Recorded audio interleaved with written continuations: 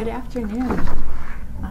I'm Diana Waring. I'm the director of the Department of the Interior Museum, and it's my pleasure to welcome you here to our latest installment of our Lunchtime Lecture Series. And as many of you know, these presentations tend to encompass a wide range of topics that reflect the diverse workings of both our bureaus and the Department of the Interior as a whole, both past and present. Today's program is a discussion on planting gardens with pollinators in mind and the resources available through the Fish and Wildlife Service and its partners to help you do just that. Before we get started, I wanted to point out that on your seats is a feedback form, and we encourage you to fill out and deposit these outside the doors there at the conclusion of the lecture. In terms of programming coming up on Wednesday, August 17th, Dr. Alan O'Connell from the U.S. Geological Survey, Patuxent Wildlife Research Center, he's going to be coming and speaking on the whooping crane breeding program, which came to a conclusion this year after over 50 years of conservation science. On Wednesday, September 4th, Dr. Rodney Kluck, Chief of the Division of Environmental Sciences at the Bureau of Ocean Energy Management, will be discussing emergent technologies and the future of ocean science. But turning our attention to today's presenter, Dr. Dolores Savignano chairs the U.S. Fish and Wildlife Service Pollinator Work Group, which works to raise awareness of and support of the value, conservation, protection, and enhancement of native pollinators, and also their habitats. She also is the U.S. Fish and Wildlife Service liaison to the North American Pollinator Protection Campaign. The U.S. Fish and Wildlife Service has a wide range of pollinator projects throughout the country and internationally. Dr. Savignano received her Bachelor of Science in Biology from Yale University and a PhD in Zoology from the University of Texas at Austin for her research on the facultative mutualism between the Carner bluefly larvae and attendant bees. So please join me in welcoming Dr. Dolores Savignano.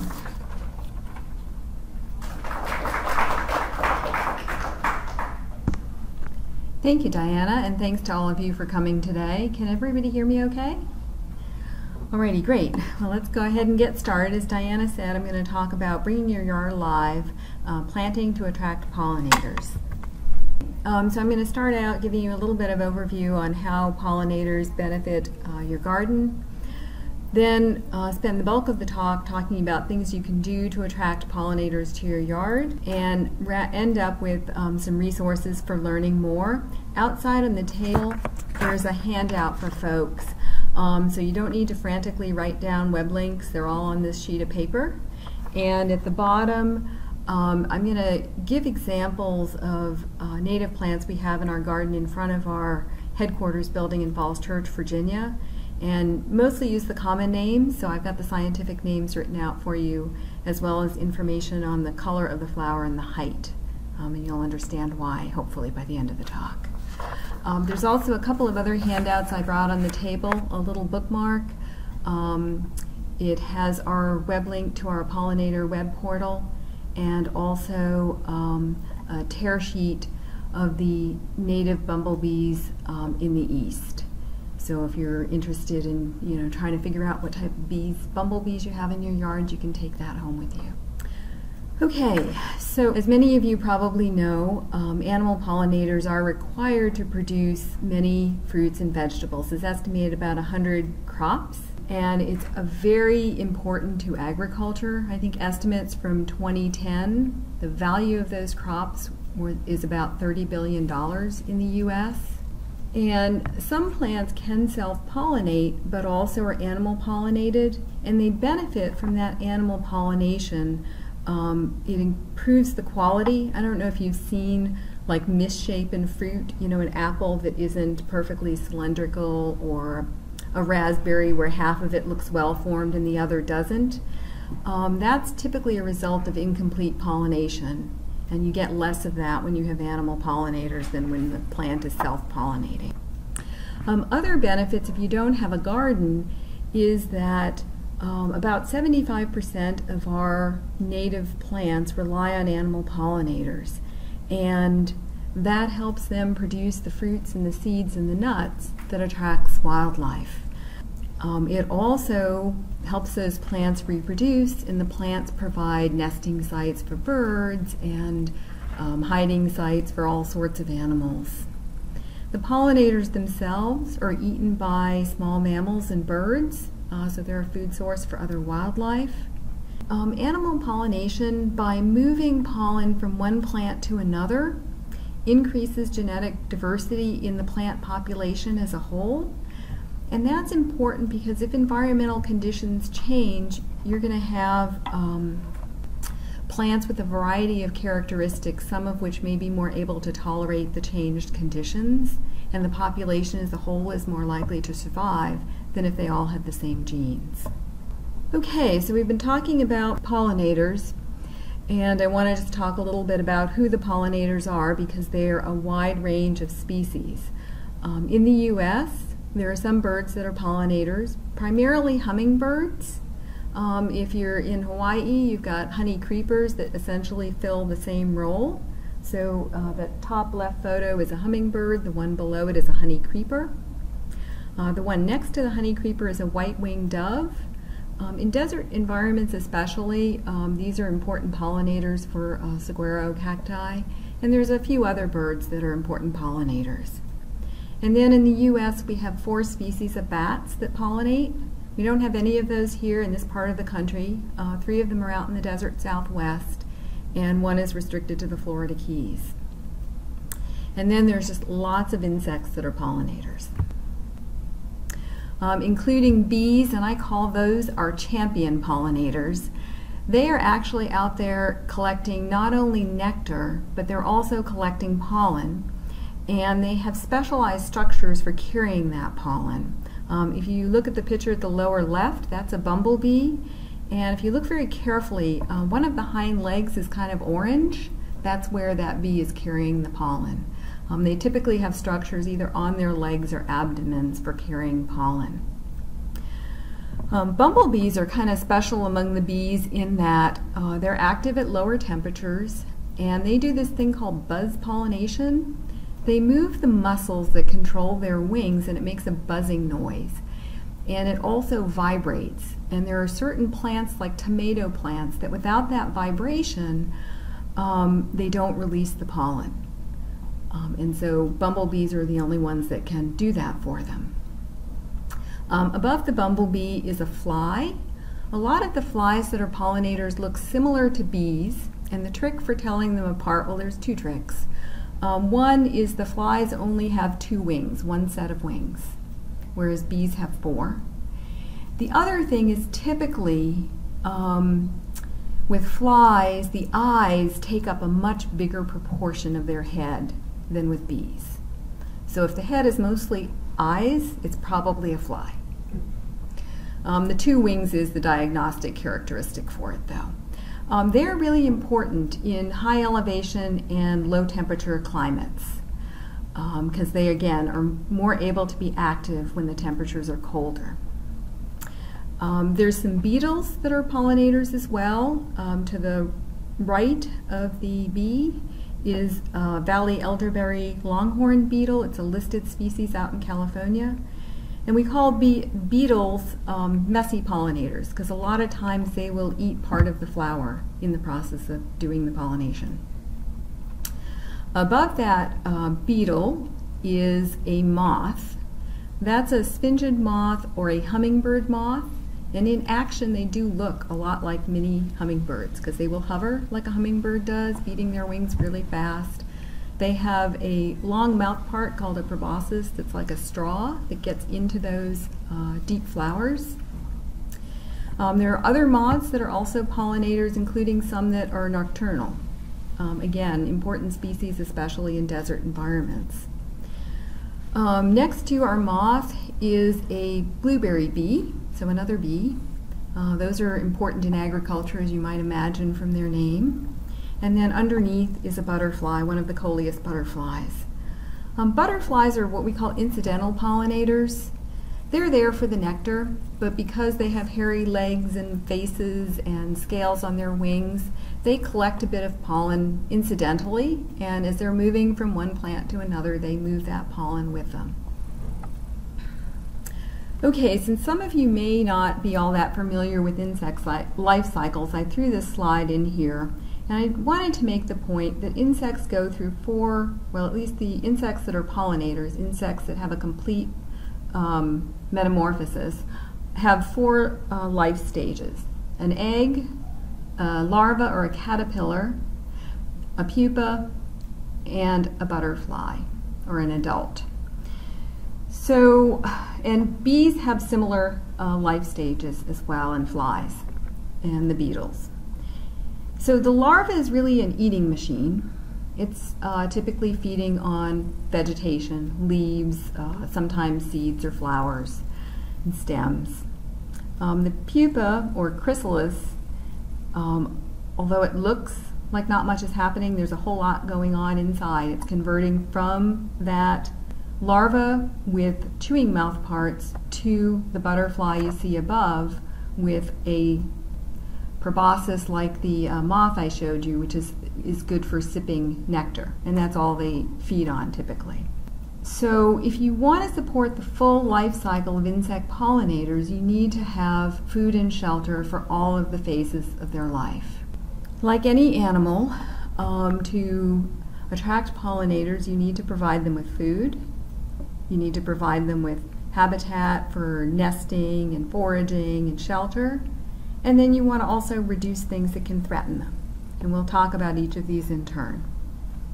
This I'm not going to read. It's just up here to make the point that the different groups of pollinators have different floral preferences. So depending upon the size, the shape, the scent of your flowers, you may be attracting different types of pollinators. And these are not hard and fast rules. They're kind of general principles. And then, as you can see, the adults are foraging on nectar, and depending upon the group of pollinators, the juveniles or larvae will be foraging on different things perhaps. Now with bees, both the adults and the bees will be eating pollen and nectar. So one of the key things to attracting pollinators is to provide food in the form of native plants. So as you know, the flowers provide nectar and pollen, and you can see in that top right photo, that's one of our native bees, and its leg is all yellow, and that's all covered with pollen. Native plants also provide stems and leaves that provide food for the juvenile stages of pollinators, as well as shelter. In the lower left, you see a swallowtail caterpillar on a leaf that it's been chomping on. There have been studies actually done fairly locally, either Maryland or Delaware, showing in communities that have more native plants, they have greater diversity of birds and insects than communities that have mostly non-native ornamentals. The other thing that's nice about native plants is because they're adapted to this area, they tend to require less water and less fertilizer because they're used to the conditions that are here. So there's a lot of native plants to choose from. And I'm going to go through a few things to think about as you're trying to select plants for your yard or garden. I would encourage you to include plants that are used by the larvae of our native butterflies and moths. For example, I have here common milkweed and below it butterfly weed with a monarch butterfly on it. Many insects will nectar on milkweed, but milkweed is the only plant that the larvae of the monarch butterfly will eat. Next to it is a New England aster, and many of our bees will nectar on a variety of plants, but there are some of them that we call specialist bees because they typically will forage only within one genus of plant or a couple of genera of plants. So we encourage you to plant for those because otherwise they may not be able to find what they need. So New York aster, and then next to it is beard's tongue or foxglove, which again is used by some specialist bees in the area. A couple of more examples of butterfly host plants. On the left-hand side is a black swallowtail. The plant below it is golden Alexanders. That's used by the young of the swallowtail. That swallowtail will also, their young will also use some herbs, things like parsley and dill that you might have in your yard. So before you kill that caterpillar on your parsley, take a look at it and decide whether maybe it might be a swallowtail and you might want to let it chomp down some of your parsley. Next to it is a silvery checker spot butterfly, and those, the young eat a lot of composites like black-eyed Susan. When you go, so another thing to keep in mind in choosing plants is if you want a variety of pollinators, you're going to want to choose plants that have flowers in a variety of colors and shapes and scents, because different ones will attract different types of pollinators. So again, I've shown this here with the beard's tongue on the left, a oxeye sunflower in the middle, and bee balm on the right side, complete with a bee on the bottom there. The other thing you want to do is when you're doing your planting, you want to plant in clumps, ideally 3 feet across or more, but if you don't have that much space, it's fine. And the reason for this is it's energetically more efficient for pollinators to forage if they like one type of plant and they're all together. Think about if you have a shopping list of things you need to buy, and if you can go to one shopping center and get everything versus having to run around to 6 different shopping centers around town. So if you scatter your plants one here and one there, that's what you're doing to your pollinators. So that's why we recommend planting in clumps. And of course they like sunny open areas where they can bask in the sun, because unlike us, they don't generate heat internally, they collect their heat if they're an insect from the outside, so they need those sunny spots. You also want to choose plants of different heights to give your garden some structure. Places for pollinators to hide when necessary, places for them like in the pupal stage to get away from predators and things so they can do what they need to do. And plants that are going to bloom sequentially over the entire season. And we have a pretty long season from maybe March to October. And one given species of bee or butterfly may only be out in the adult phase for a couple of weeks. So if it doesn't have plants during that couple of week time, it's going to be critical for that species. And so that's why we say to try to plant for the whole season. So here I have blue phlox. That's an early bloomer. It's only about a foot tall. Underneath it to the left is black-eyed Susan again. That's out during the summer, as many of you probably know, and that gets maybe a foot to 3 feet tall. Next to it, the purple plant is Joe Pieweed. That one can get 5 or 6 feet tall, and also is a summer bloomer. And finally on the bottom, goldenrod. There's a couple of different varieties, so some of them are 1 to 3 feet tall, others are 3 to 6 feet tall, and those bloom into the fall. And they are also really popular plants with the insects, just like the milkweed. There's like whole communities of insects supported on milkweed and goldenrod. So here's just a couple of photos of a pollinator garden showing plants of different heights, clumping your species together.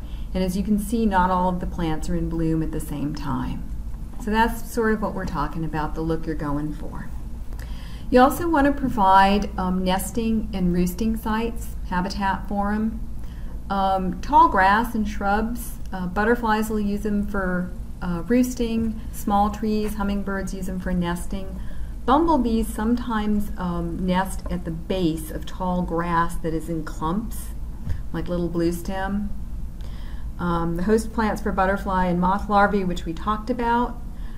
So about half of our native bees nest in wood and about half nest in soil. For those that nest in wood, if you can plant things like dogwood, sumac, raspberry, blackberry that have soft pithy centers, they will dig those out, and as you can see in the bottom, they basically lay an egg, provision it with food, build a wall, lay another egg, provision it with food, build a wall. and then leave the eggs to mature. And what you can see here is the different stages from an almost hatched bee to a pupal bee. Plant stems are a place that pollinators also overwinter in. As I said, about half of our bees nest in soil, but they need kind of bare areas in the soil to be able to dig into it. And it's best if it's sandy or loamy soil that's well drained so that they don't get, if you have a big rainstorm, they don't get flooded out, and in sunny areas. Down decaying wood used by bees, beetles, and flies for nesting and overwintering. A lot of insects overwinter in leaf litter. And if you have these stems and seed heads, you don't want to go through and clean your garden in the fall. You want to leave them till spring. The seed heads more for songbirds, things like the goldfinch here. But the stems, because you may have bees nesting in them. And if you clean them up in the fall, you're trashing your bees and you won't have any the next year. You need to leave them till spring when they emerge from their nests. It's not really essential that you provide water, but if you do, it needs to be shallow and moving. Shallow so that you don't drown your insect pollinators, and moving so that you're not growing a crop of mosquitoes. It takes about 3 days for a mosquito to get through its life cycle, so if you have some standing water, you want to be emptying it about twice a week. And they've found that most mosquitoes stay within 100 or 200 feet of where they hatched out of. So if you're having a big problem with mosquitoes in your yard, go through and figure out where the standing water is and get rid of it. That'll do wonders. I did that one year and it made a huge difference. And then some pollinators, some of the bees and wasps will use mud to make nests, as this mud bee is doing. You'll see butterflies sometimes sipping water, say next to a stream, a little bit of water that's splashed there. They're really after the minerals in the soil, not the water. Okay, a couple of quick tips. If you haven't used the area before, you might want to test the soil and amend it if needed. Hardware stores sell soil test kits, or you can call an extension service. If you're using mulch, recommend pine fine or cedar. Hardwood mulch changes the pH of the soil and can be harmful to some of the plants. You want to keep the mulch shallow because bees cannot dig through deep mulch. Also for your bees, you don't want to use landscaping cloth because they can't dig through it to make nests. And plastic mulch isn't good for them. You want to try to water at night. You'll have less evaporation. And if your garden is sitting like right outside your window, you want to consider treating that window or using shades to break up the open look of the window so that you don't have hummingbirds crashing into it. And I'll give you a resource for things to consider to do that at the end. Okay, I want to talk real briefly about reducing threats. A couple of big threats are invasive plants, and you want to minimize the use of pesticides, because pesticides, especially if used improperly, can harm pollinators and the plants that they require.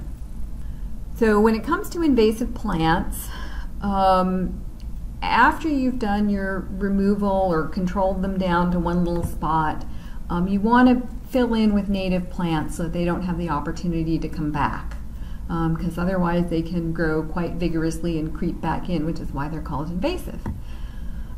The other thing is, if you have a patch of invasive plants at one end of your yard and you're working there, before you go to the other end of the yard, check yourself. Make sure you're not transporting seeds or little bits of plant that can then root somewhere else and making your problem worse. So if you've got a small problem with invasives, you can hand pull or dig them out. Bigger problems may require herbicides or something like that. Okay, integrated pest management. How many of you are familiar with IPM? Okay, good.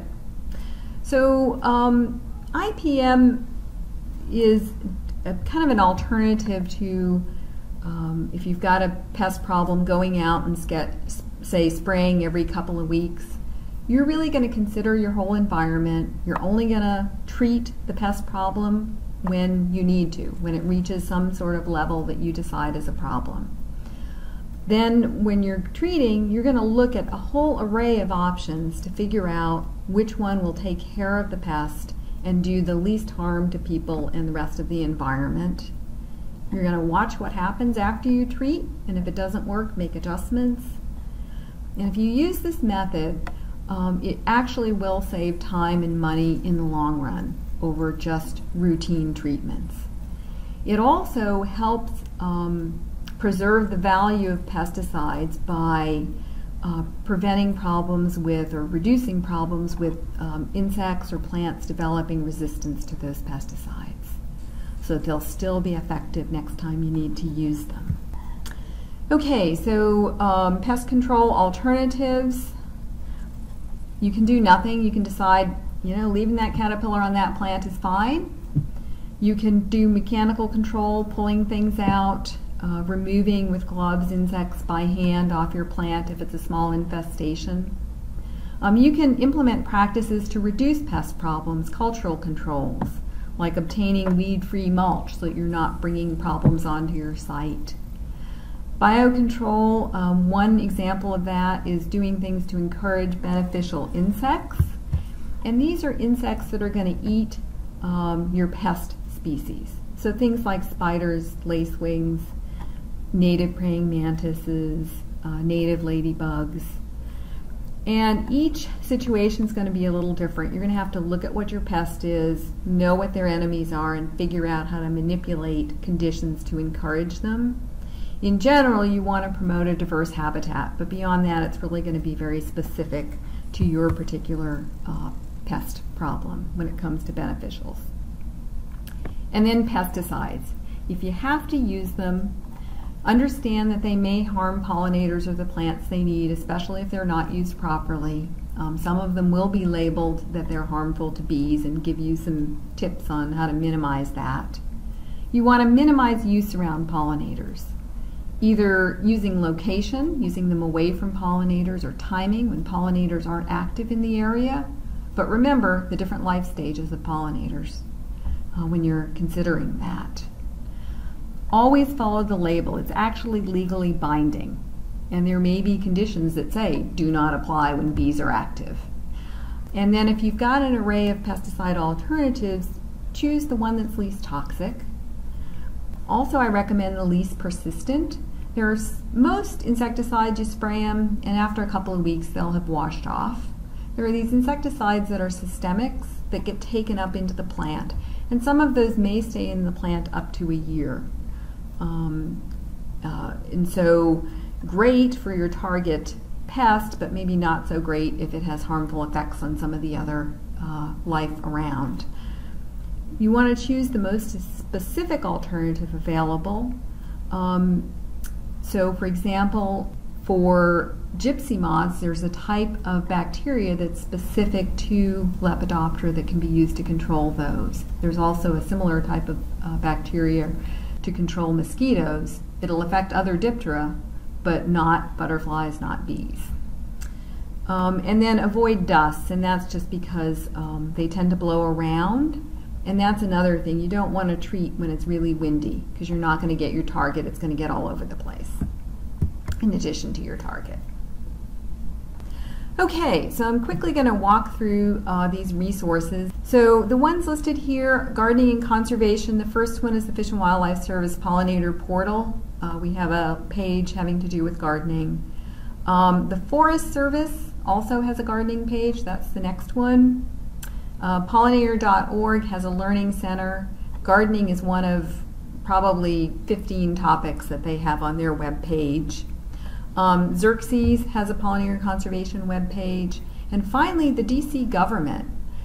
Their pollinator web page tells you a little bit about gardening.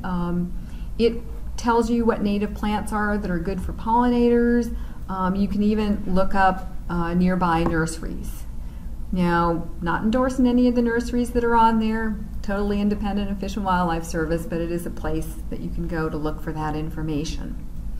You want to learn more about native plants? The Lady Bird Johnson Wildflower Center, wildflower.org, has this great database, and you can enter a plant name and it'll pull up information on colors, what light or water conditions it likes, the size, all sorts of information. You can also generate information from a pick list of your local conditions, you know, where you're located, what soil type you have, and that sort of thing.